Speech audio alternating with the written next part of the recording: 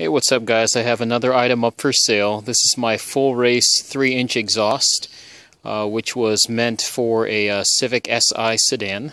So let me just give you a quick tour of the item. It says full race right here. The welds are all in place and have no cracks in them whatsoever.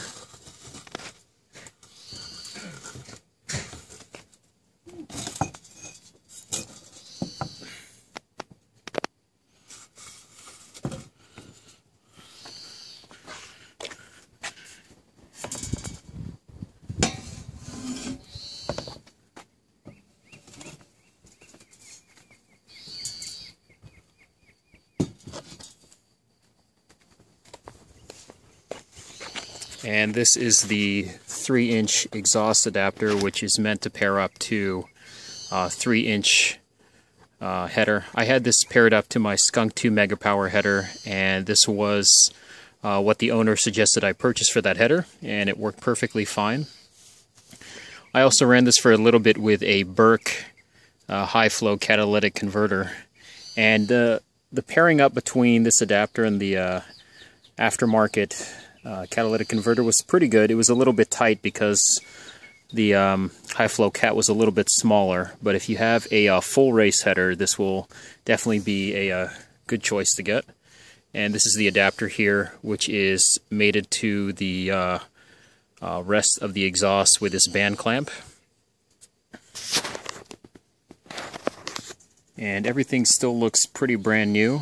There are approximately 22,000 miles on this exhaust, but everything is working perfectly fine. This is the gasket with the standard hardware that came with the exhaust, and you will be using this to secure this end to this end right here, which I believe is the resonator. I've posted a review of what I think it sounds like and its performance. As with any exhaust, it's really not going to add a whole bunch of horsepower to your system, but especially for those of you running a supercharger or a turbo, a 3-inch exhaust is often a great modification to make to your system to allow it to breathe a little bit better. I ran this with my Comptech Stage 2 kit and had great results, and also ran this with my Craftwork supercharger kit and also had great results as well. Let me show you some of the blemishes with the item. By the way, everything you see in here is what comes with the order, so if there's anything that you think is missing, just shoot me a message and I will try to answer it for you.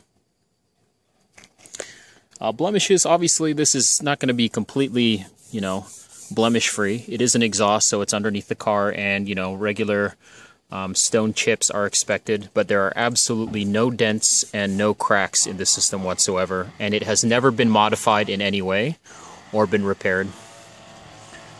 Sorry if you guys can't hear me, the gardener next door is in the background. This is a small piece of dirt that I was not able to get off, but is not a major blemish whatsoever, and it definitely will not affect performance. And as for the rest of the exhaust, everything looks pretty good. It's still nice and shiny. Okay. The only other blemish I will notice is a little bit of a rattling sound in the resonator. So let me bring this here for you. I'm going to put a towel on the ground here.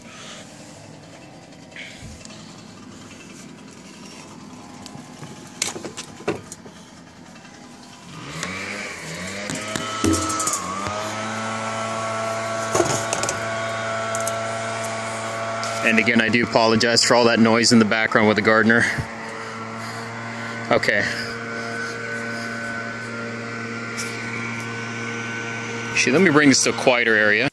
Alright, sorry about that guys. I brought this inside so it could be a little bit quieter. But this is the resonator for the exhaust. And the only major blemish I can see in terms of function possibly, but I haven't really noticed anything, is a rattling sound that the resonator makes. So let me shake this for you.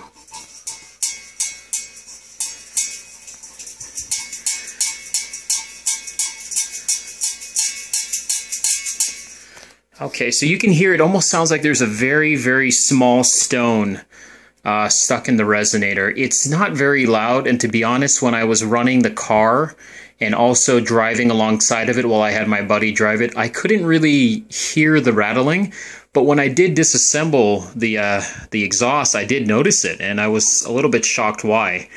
I went ahead and looked inside and could not find anything wrong. There wasn't any puncture in the resonator itself. I do live on a dirt driveway, and my car is parked there, and sometimes when family members drive by, they kick up some of the stones and pieces of dirt, and occasionally, you know, I found one or two of those stones inside the exhaust. So I'm not sure if that's what's causing it, but in terms of tuning and performance issues, I didn't notice anything. I reinstalled this exhaust back on my car after I noticed the rattling and did a quick data log and sent it over to have it tuned by eTunis. And they didn't notice any problems with my tune, no restrictions. They couldn't tell if there was a leak. I certainly wasn't throwing any check engine lights, so I'm not sure what's causing it. And, you know, certainly I invite you to come and look at the exhaust in person if you can, just so you can see what I'm talking about. But I definitely want to disclose this ahead of time. I did not notice any performance issues, but regardless, there is that, you know, that rattling sound, and I can't find a way to get out whatever's inside there. So pretty much that's what I'm selling. If you have any questions about the exhaust, what I thought of the sound, I guess I could also comment on that. It's definitely going to be louder than stock.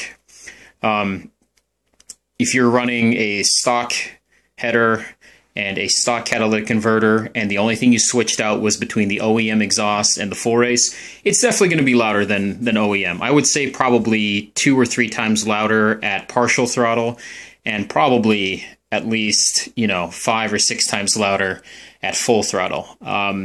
Do I think it's a bad sound? Absolutely not.